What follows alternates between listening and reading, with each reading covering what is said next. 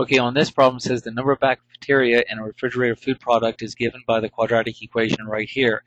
Now that is a messy quadratic equation. Brace yourself for the worst. So we could do this by hand, and we'd have to FOIL the 2t plus 5, square that, take the 2t plus 5 times another 2t plus 5, which would give us something like 4t squared plus 20t plus 25, then take the 3 through, take the 7 through, combine like terms and all that. Or if we use the poly sheet, I'm on the poly sheet and I scroll down to the bottom of the poly sheet. There's a place here that can handle quadratics or at least simplify them. So I put in my coefficients, which are 3, 2, 5, a 7, 2, 5, and a 100 at the end. And what that does is it multiplies it and FOILs it together so that you get your quadratic in general form right there. So my A is 12, my B is 74, positive 74. And my C is 210. It's like this is my quadratic equation right here, 12x squared plus 74x plus 210. So I go to my quadratic sheet then and put in my coefficients of 12, 74, and 210. Now I have it all simplified. It's in here, and I can answer any questions very easily using this quad sheet. And what does it want to know? Well, it says find the time when the bacteria count reaches 400,000, and the N here stands for the number of bacteria per cubic meter of food in units of thousands. So if it's in units of thousands and I want to find out when it reaches 400,000, then all I have to do is type in 400, not 400,000, because it's in units of thousands. So just type in 400 for the N.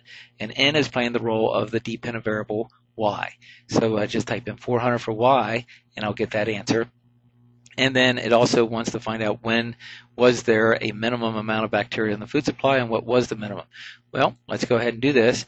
I'll type in the 400 for Y, and I'll get the time that there was 400,000 bacteria in the food supply, and that occurred in 1.95 hours after you took it out of the refrigerator.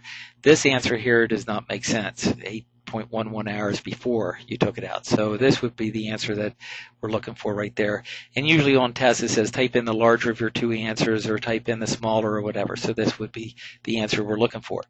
Now, when was there a minimum amount of bacteria in the food supply? Well, this tells me when. The X is the T.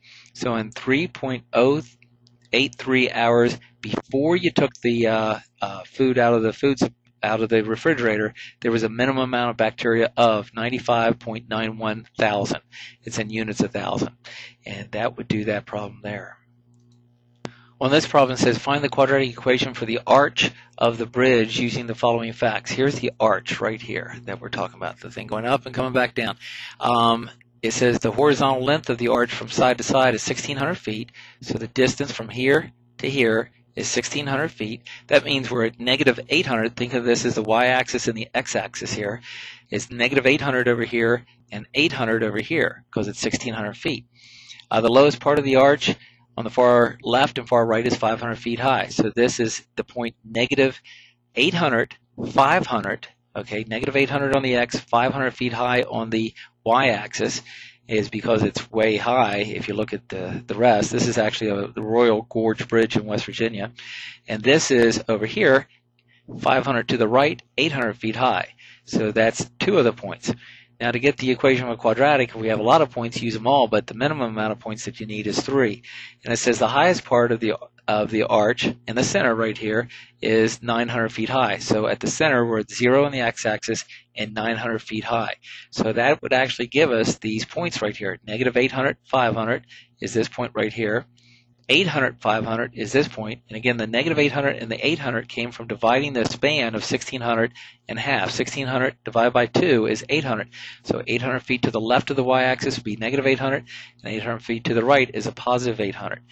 And then the 900 feet at 0 comes from the fact that it's 900 feet high is its height at the center. Now you just take these 3 points and put them into the Excel sheet, click the get equation from data points, and you get your equation right there. It would be H equals right there, negative 0.000625 plus X squared, I guess, plus 900. And we can see that that's the equation right there, whether you use T or X. And we'll pick it up again on the next video.